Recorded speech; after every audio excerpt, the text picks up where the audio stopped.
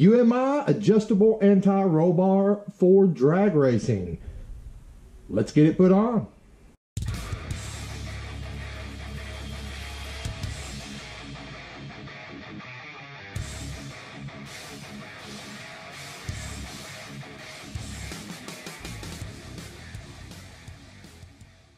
All right, everybody, I've been sitting on this for a couple months now. I think it's about time we get it put on Chaos Theory. So anyway, this is the adjustable anti-roll bar from UMI.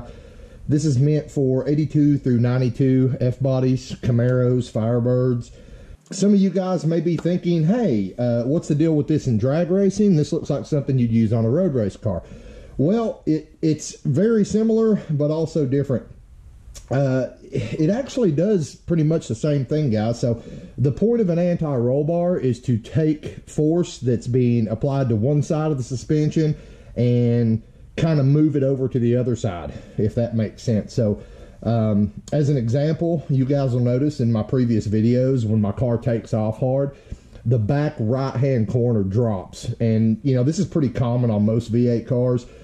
All the power is kind of transferred back to that passenger side rear wheel, and the car wants to do this number when it takes off. That can also cause the car to want to steer to the left, or if the well, yeah, it's going to steer to the left, because what happens is you've got a lot of force coming down on the tire on the back passenger side, and it's actually lifting the tire slightly on the back driver's side, which means it's not going to get as much traction. So the point of this is to be able to dial it in to where some of that force that's being transferred to the back right-hand corner can actually be transferred over to the driver's side corner and kind of equal out. So what you want the car to do is take off level and not like bury one corner. But that's kind of what this is meant to do. It's the same thing on a road race application, although you usually don't have all the adjustability and everything, but you're basically doing the same thing. When you go around a corner, you know, this side's trying to dip down.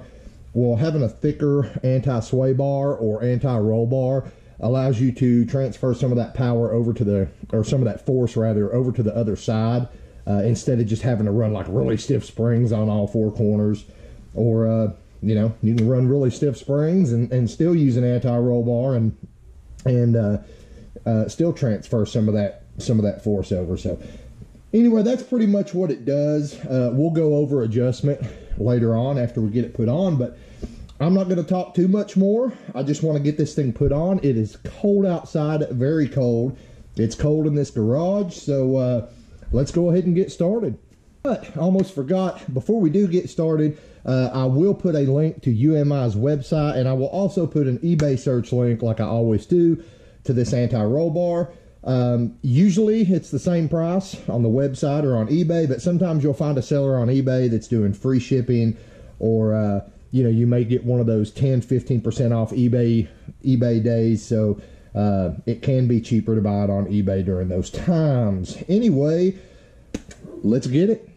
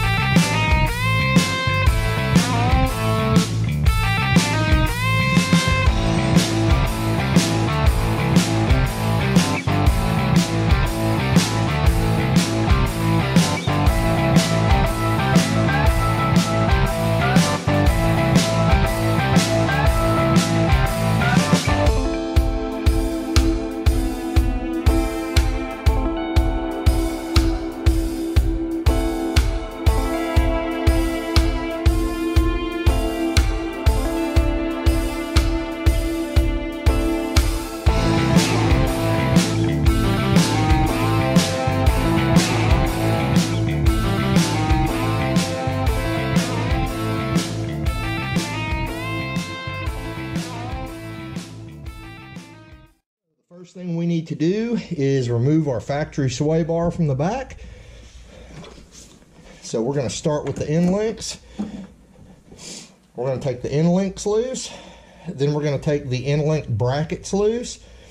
And then we have some marking to do before we take the rest of it off.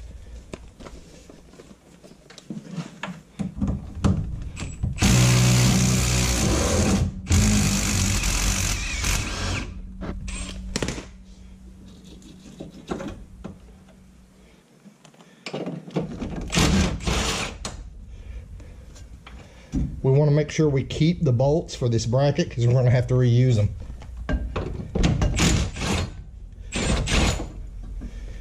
Now, moving on down here to the mounts on the axle, we're going to need to remove those necks.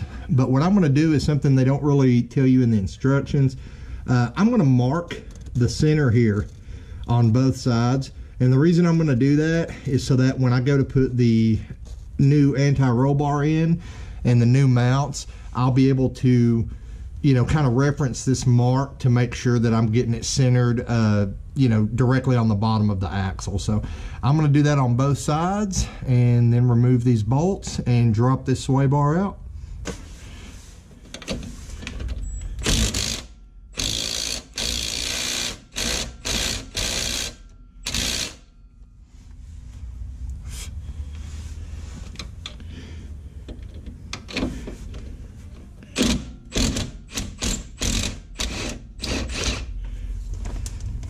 I just wanted to show you guys what we're replacing and the difference. I don't know if you can see that, but here we got this tiny, like this thing's not even as big around as my thumb. This guy here is huge. This is made out of chrome moly, solid chrome moly. It's not hollow, so this thing is heavy. It does not flex much. So we'll get our dinky little factory sway bar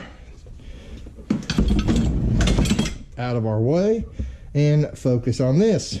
The next thing the instructions say to do is to mount these. These are our end link mounts for our adjustable end link. Now, I have a little problem, guys.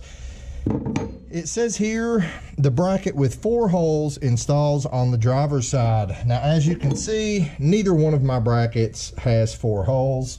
And the reason it needs 4 holes is because you have the 2 holes that go around the side here, and then the bracket wraps around like this, and you need these 2 holes right here. This is for our brake line mount. So it's gonna go right here. I'm not sure what happened. It looks like they sent me two passenger side mounts instead of sending me a driver side and a passenger side mount. So what I'm gonna do is I'm just gonna mark my holes. I'm going to mount the driver's side mount up here and mark where the hole should be on it. I'll drill these 2 holes out and we'll get back to this installation process. So we got our holes drilled. We have reinstalled this new bracket using the hardware from our old sway bar end link bracket. And I do want to say this, guys. This is the one part that is going to require welding. They tell you in the instructions. You can mount it with your original bolts here, and you know, you can go ahead and mount everything up, use that to drive to a shop or somewhere, but they want you to weld this plate, guys. It's not going to be strong enough with just these bolts. As a matter of fact, you know, depending on how much power you make on a really hard launch, you could just shear the heads of these bolts off. So once all this is done, or you know, if you have a welder, you can go ahead and weld the edges up here. I would just personally weld all the way around it. Just be careful of your fuel lines right here. But you are going to have this welded. If you don't have a welder, you can go ahead, finish this installation, do what I'm most likely going to do, which is going to be drive this to a muffler shop or something and just, you know, have them run beads on both sides of this and maybe around the front side here. Another problem I'm running into. Now, I've got my holes drilled and, you know, everything lines up, but an issue I am having is the factory bolt to mount this this brake line bracket. It seems like it's just a little bit too short to go through the brake line bracket and this plate, so I'm gonna have to find a little bit longer bolt before I can get that secure, I think, because I don't think that's gonna bite through all this. So it turns out I was wrong. I was able to get it to bite. Everything is nice and secure now. Like I said, don't forget about the welding thing. You don't want to leave that undone, but I'm going to go ahead, mount the bracket on the other side, and then we'll move on to mounting the end links. So the next thing I'm going to do is get into my little goodie bag here, because it wants us to go ahead and mount our adjustable end links. Now, I'm going to go ahead and say this up front. When they send you these end links, they send them to you in a neutral position. And what I mean by neutral position is they're adjusted to the same length, and both of them are in the middle of their adjustment travel. Okay? This is how you want to install them. Do not touch them from the way they are when you get them. You want to install them at a neutral position in the middle of travel, just like they send them to you. This is your hardware for installing them.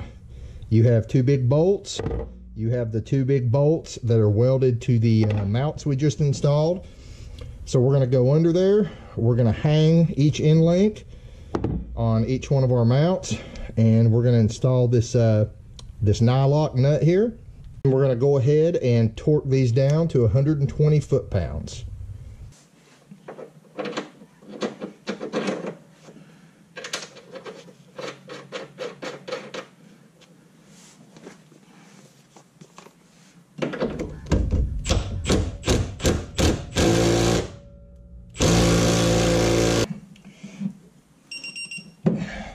Alright, so the next thing we're going to do is install our bushings onto our axle.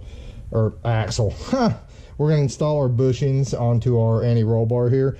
This is pretty easy to do. You know, you pull it out of the bracket, it splits open, wrap it around there, set your bracket back on. It should be kind of firm fitting, and it's going to spin around and mount upside down like so. You just got to kind of get it, you know, about where it's going to be. Now, here's the thing about this. You're going to lube these after you install them. You know, it's got the little grease zerk fittings here, so you can lube these after installation. What I'm going to do, I've actually got some grease. I'm going to go ahead and smear just a little bit of grease in here. I don't want to make a mess because we're going to be sliding this around trying to get it even on the rear axle. So I'm going to put just a little bit in there, just enough so they don't bind up until I get a chance to lube them permanently. Back under the car, we want to take our U-bolts here, drop them down. I'm going to try to put these in the same place as the originals because the brake lines are already bent over those.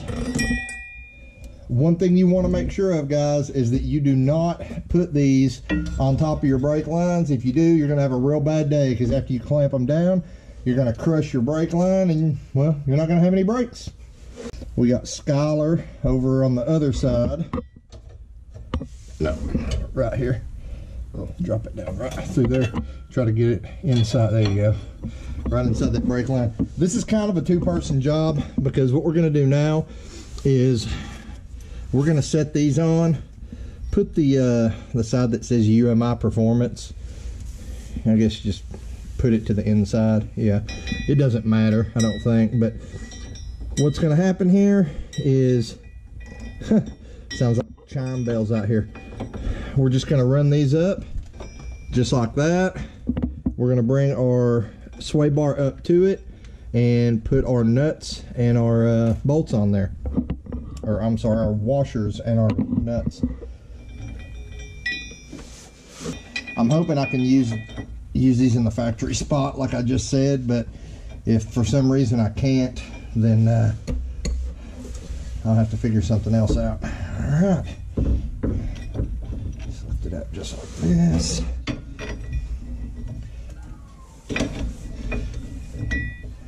I'm gonna try to start this side and then I'll come over to you. It's gonna have to go up further. Oh yeah. Okay.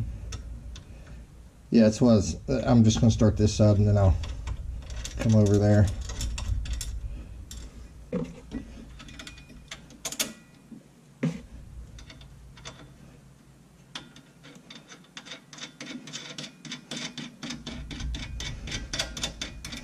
So like I said, I'm just leaving that hanging, and then I'm going to go over there and help Skylar get his side in. Once you have the anti-roll bar, I keep calling it a sway bar. I guess it's kind of sort of the same thing. Anyway, once you got that up there kind of loose, what you want to do is make sure you get it even. Just make sure it's centered perfectly on the axle. You can make you a little mark on top of it there and on the bottom of the axle to make sure you get it even side to side.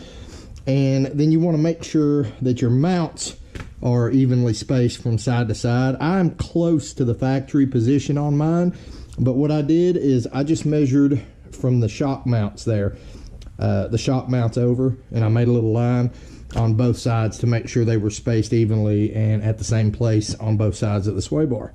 Once you've done that, you can go ahead, take you a 5/8 wrench and torque these babies down. Now UMI does not give a torque spec for these. I'm saying somewhere between 3.5 and 4 Ugga Duggas ought to be just fine. I mean, just get it nice and snug, guys. You know, you don't want it to try to rotate around the axle or anything like that. So after you get those snugged up, I wouldn't torque them all the way down yet. Just get them nice and snug. We're going to go ahead and move on to mounting the front of the sway bar to our end links. Now, you are going to notice the sway bar actually has 2 holes. Well, that's for 2 stiffness settings. The closer, if you use the closer hole, it will actually make the sway bar act stiffer. If you use the hole further out, it'll make it act, well, not as stiff. It's just a leverage thing. So for drag racing, you want it as stiff as possible. So we're going to mount it to this closest hole right here. And when we do that, UMI says to run the bolt in from the outside of the car. So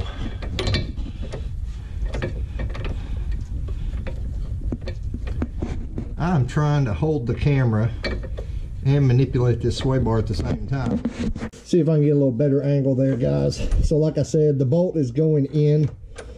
So you want the bolt head on the outside of the car, and you want your nut to be on the inside of the car. Funny story. Let me pull this down a second. Oh wow, my bolt. So we've got a little problem.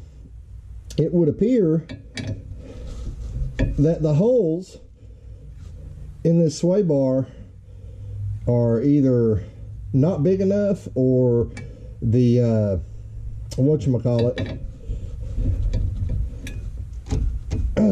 the powder coat has just plugged it up a little bit. So I'm probably going to have to take a drill bit or a file and kind of ream this hole out just to get rid of the powder coat. I think that's all it is. It's just, yeah, it's just a real tight tolerance, and the powder coat has taken up all of that tolerance. So let me get a file and ream this hole out, and then we should be good. Okay, I'm back, and I found the secret.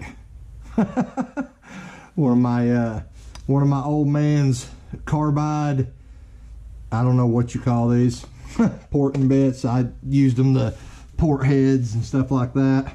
As good a job as I can do with it, but that thing actually made quick work of this, and you can see everything's going through now. So back to my original statement. Now that you can actually see what's going on, the camera is on the inside of the car, so you can see I'm bringing this up. Our end link goes on the outside of the car. I'm using the closest hole. The bolt is going in from the outside, and then our nut.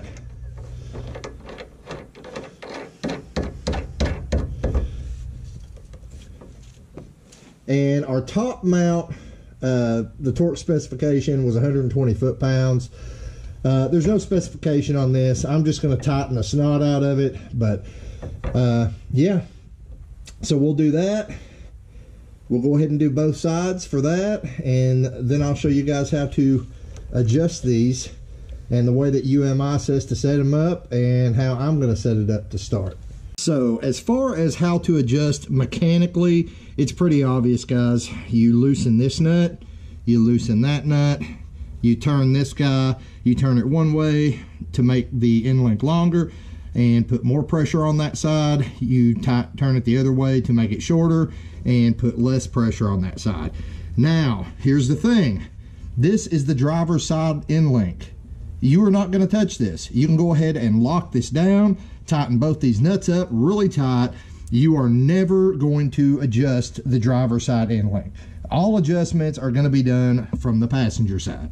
With that being said, it kind of makes you wonder why they even put an adjustable link on the driver's side. You would think they'd just make a solid link and say to heck with it, or, you know, tack a little weld on the nuts on that side or something. But here are the instructions for initial preload setup per UMI.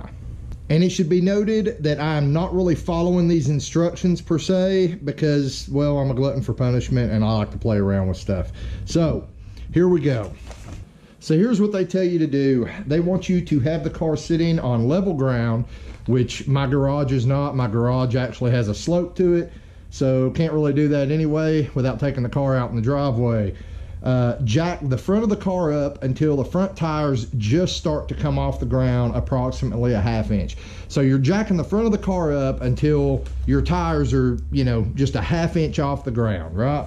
Then what they want you to do is measure from the ground to the bottom of your door jambs on both sides. They do not specify the front of the door jambs or the rear. I'm gonna assume they're talking about the rear of the door jamb. So you're just gonna measure from the ground up to the door jamb right here, and they want you to adjust the passenger side end link until the passenger side door jamb is approximately 1/16 of an inch higher than the driver's side.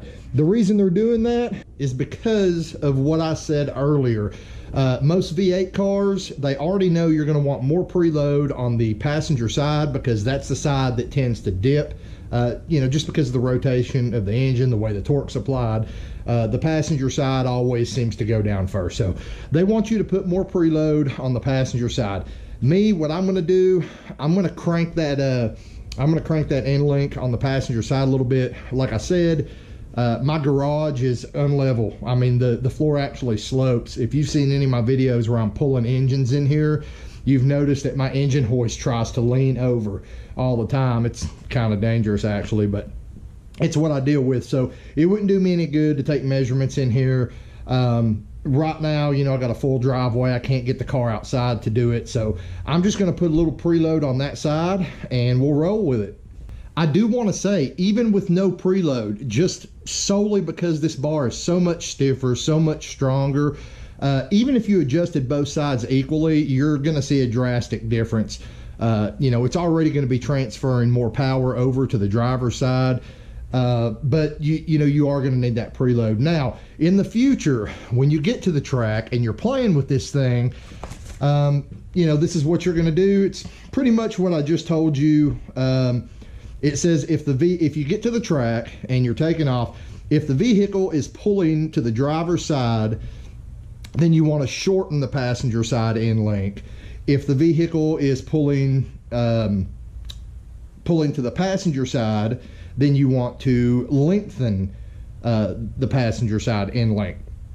At no point should you make any adjustments to the driver's side end link, and that's what I was telling you guys earlier. You're going to make all your adjustments on the passenger side here. You're not going to be doing any adjusting over here on the driver's side. Now listen, guys, you've heard people talk about steering the car, or steering from the back of the car, and you know, this is one of the ways you do that.